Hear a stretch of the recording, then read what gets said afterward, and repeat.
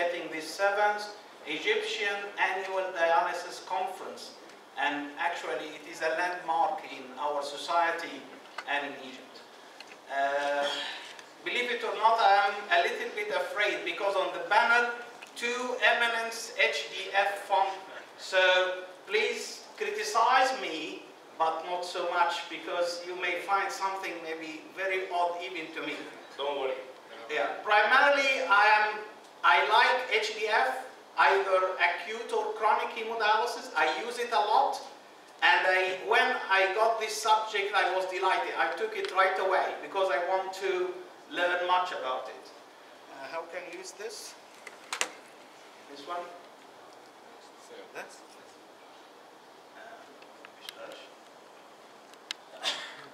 right. So the topic is economic HDF once weekly. Is it good or bad? And I will change it a little bit to be, if HDF online is a fact, if we believe it is a fact, is economic HDF is a fact or fiction or just a delusion? And the agenda include the following. Chronic hemodialysis. I'm speaking about HDF on chronic hemodialysis. I got a lecture a year ago about acute kidney injury. It's completely different. And a glimpse about hemodialysis and convention and dosage frequency and the time, and HDF online fact or a myth, when to start, indication, real or false, absolute or relative, and the sense in doing economic HDF, and a final conclusion and last statement. But in the last couple of years, I started a little bit odd by the debatable conclusion. So if the time ran out, I can deliver my message. Most of the nephrologists believe, and I am one of them, with and daily practice HDF. But do you have any supportive evidence-based medicine? And maybe the answer, which given to me by Professor Edu, who is a Nigerian by a British nationality, he said, if you didn't find the evidence, this is your evidence, if there is no contraindication. Does once week HDF online, and the other 2 you will do it as a convention for chronic hemodialysis, make a difference than convention? This is the main question. But you may give 6, 9, 12 sessions in a row, or maybe a month, and then back to routine, because of the economy, of course. But this is the answer of the lecture. I can finish here.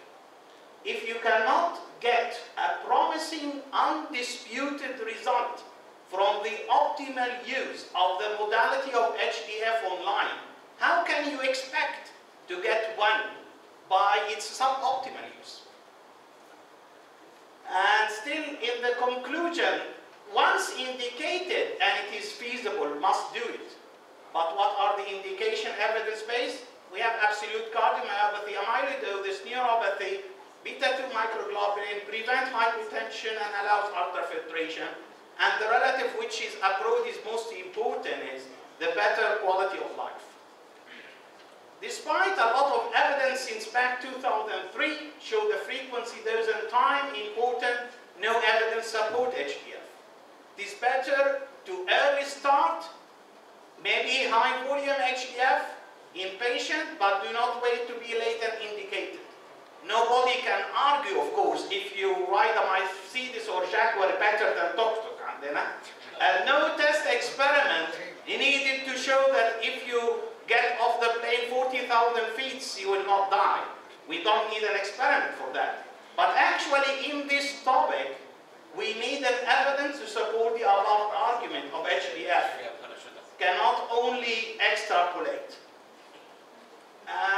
It is difficult to convince that economic HDF can make a difference, whereas the original HDF is questionable to do so, at least by evidence-based medicine, and this is the bulk of this lecture. The importance of frequent dialysis superimpose the length of it, even the time of the filter, or even the modality. This is my 11th conclusion.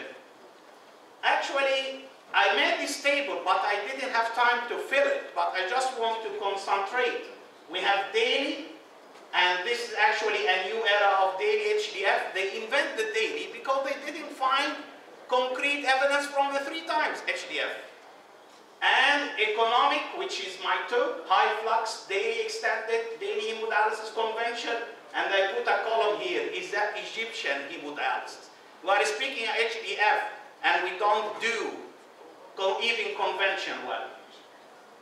So the next item about hemodialysis, and just I will go through this because Ahmed Abdelhadi mentioned we have different modalities, all of you know, but I just mentioned that this is, for example, the ultrafiltration without the dialysis. If you put a dialysate, this is dialysis, most of you know that. And if you do by put it with dialysis and convection, this is a convection modality. And we have different nomenclature. This is the diffusion, and this is in hemodialysis.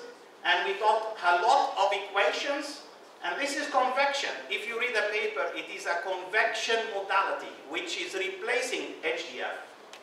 And hemofiltration is convection alone, a lot of equation. You may have a replacement fluid pre or post. And if you combine this with dialysis, this is hemodiafiltration. And hemodiafiltration, recently it is online, maybe as a part of CRRT. And you must use a high flux membrane, because you cannot do HDF without a high flux membrane. So what about the dose, frequency, and time important for dialysis? This is a nice paper showing that actually the length of the duration of dialysis does not affect the mortality much. If you,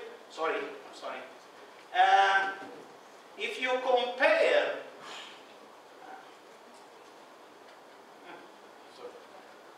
this is from my time English.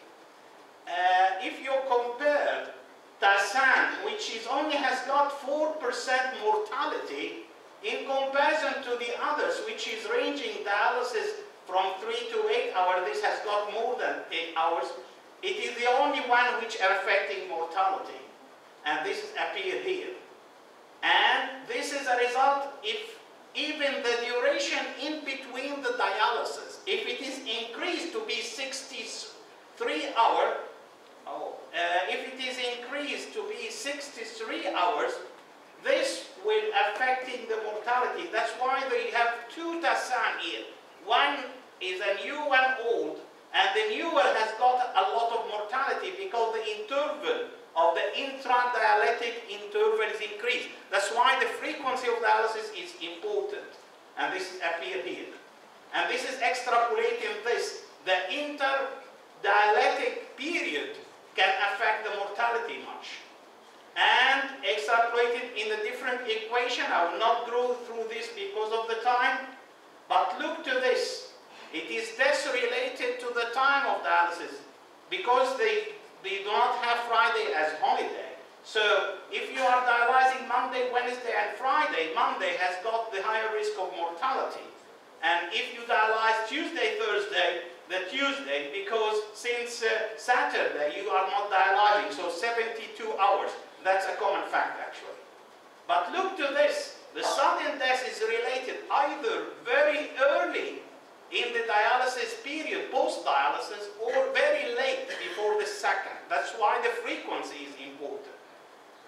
And what about the main topic, HDF, online, fact, or a myth? The trend is going for daily HDF online. It's better than 3 times. I will get the evidence. But that's why there is no concrete evidence for the 3 times. How economic HDF per week will benefit the patient in comparison to doing it 3 times with no benefit. And look, a lot of data shifting now to variation of different modalities online daily. And the daily, of course, increasing better equation and better dialysis, better BUN, and the most important, the daily HDF. Because this result cannot be reproduced, except if I hear something else, by the 3 times weekly online. It increasing, in comparison, this is the relative increase, if you do it daily, with myoglobin, beta-2 microglobulin, and the different other parameters. And look to this, daily in comparison to 3 times, the beta-2 microglobulin better. Actually, the myoglobin did not change much. this is the papers, different paper. Just think about it. This is hemodiafiltration compared to dialysis, and this is a Dutch. I got a German. I cannot read German, but I looked to the abstract, and this is from May 2015. The background is the patient in this stage dependent on coronary replacement, so HDF may be a good. And the method, systemic review of the paper coming from September to October 2013. And the result, they searched 14 relevant studies, 3 large randomized studies, and 1 reported. And what is the result? The result, the remaining body of evidence assessed has no robust evidence of HDF better than the high flux, and appears probable that this positive influence of HDF with the high volume exchange, and only large study was used, but no reliable evidence for better quality of life even after treatment with HDF. And hemodiafiltration, another study coming from Cochrane Library, and the background, they have 40 studies with 4,000 adult patients, and see the results. May reduce deaths if using HDF in comparison to the convention. The convention is used better by high flux abroad. And overall, treating 1,000 with the convective dialysis, replacing this is the HDF, may reduce the blood pressure force. We know about that. Actually, I put my patient because of the low blood pressure, but there is no evidence that convective dialysis influences the chances of hospital admission or other side effects. And other paper coming from the same, the author conclusion, it is inconclusive and unreliable. And this is published.